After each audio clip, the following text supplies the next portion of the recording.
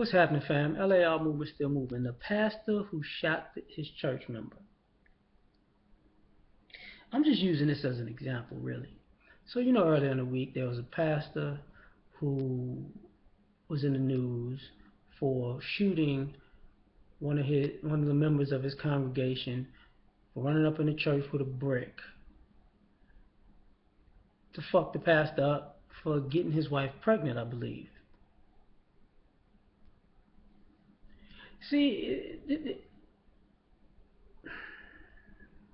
I don't like people like that, Pastor. You walking around with a gun because you're doing dirt and you don't want to be confronted on the dirt that you've done. Okay. So, if you wouldn't have fucked the guy's wife, you wouldn't have needed a gun, right, Pastor? If you wouldn't have, even if you would have fucked the guy's wife, if you would have fucked the guy's wife and used protection and not got her pregnant, he might not have known about it. I doubt it, but Pastor. But if but you fuck the guy's wife, don't use protection, and get her pregnant, and then you're mad that the husband finds out, and they said, when I find you, I'm gonna kick your ass. Oh, I need a gun. I got to protect myself. You didn't protect yourself from STDs, motherfucker.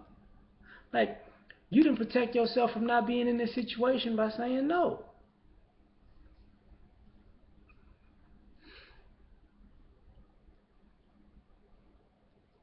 Now, if you want to say you made that mistake, and the guy find out he wanted to kick your ass, you might just have to take that ass with him.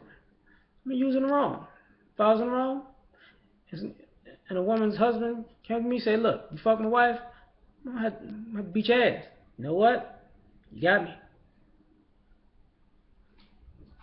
You owe me one. Really can't get too mad about that. That's a situation that I created by overstepping a boundary that I shouldn't have, by crossing the line I shouldn't have crossed. But people like this are bothersome. How dare you confront me for fucking you over? Who the hell you think you is? Okay, well, so if the pastor gets life, 25 years, whatever, is it? Well, how were you born? Well, it's a difficult story, and I go back. The wife,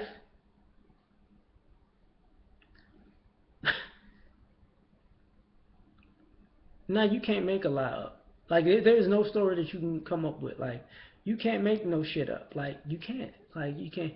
Well, my husband is dead because I got caught fucking the pastor and I got pregnant by him, and now the pastor shot my husband for wanting to kick his ass, and now I'm having the pastor's baby, and the pastor's probably gonna go to jail, and I don't know what to tell my child.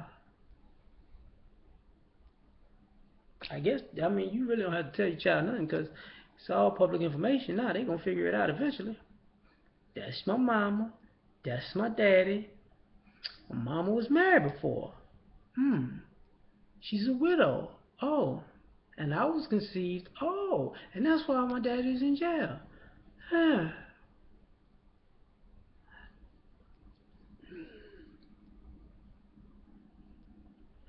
See, some people create situations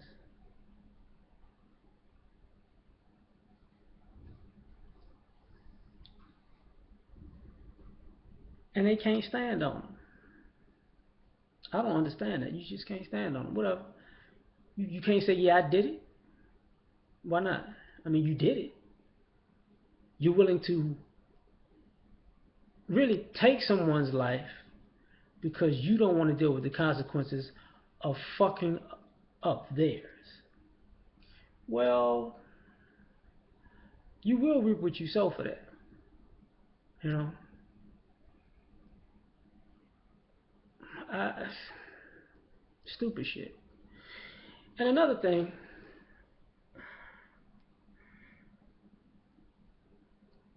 there will come a point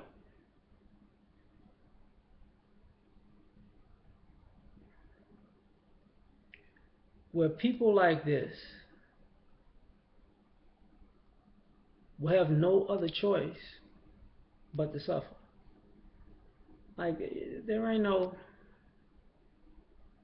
whether life makes you suffer, whether other people make you suffer. It will not be a free pass for this type shit, man. It just won't. I mean, what you want to say? Like you was in the right? Like, like explain how you could be in the right.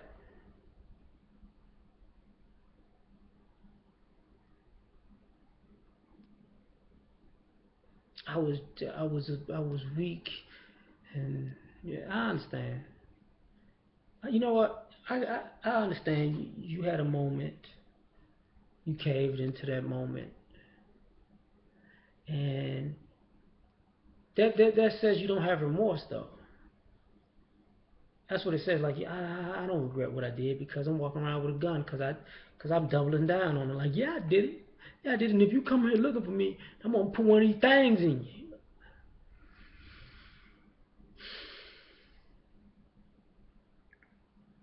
And this is who was quote unquote teaching or following or leading the flock.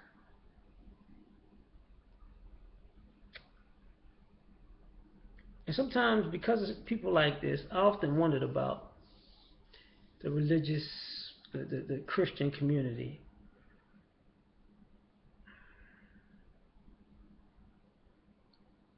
Is this really the reason why churches are empty or absent of men? Is this the reason?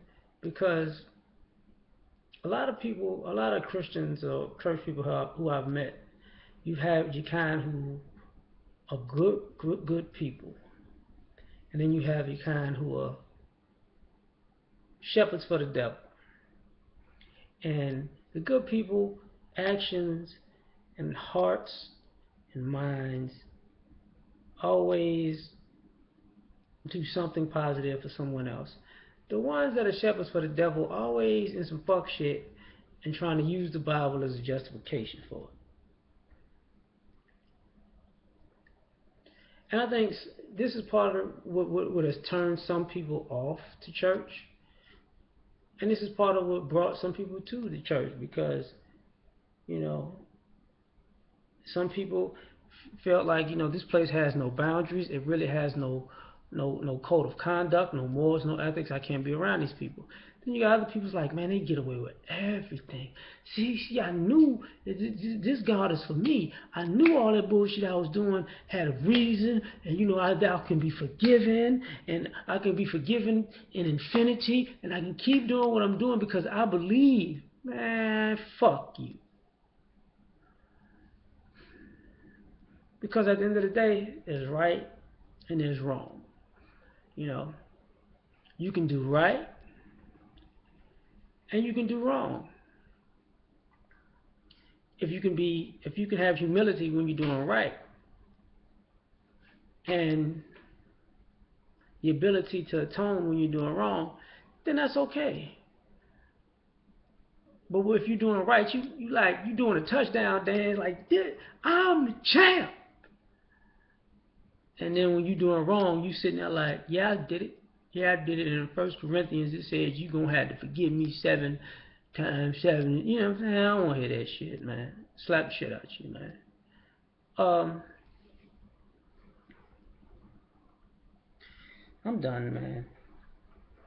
I think it's a complete, utter tragedy and utter mockery of what's right in life.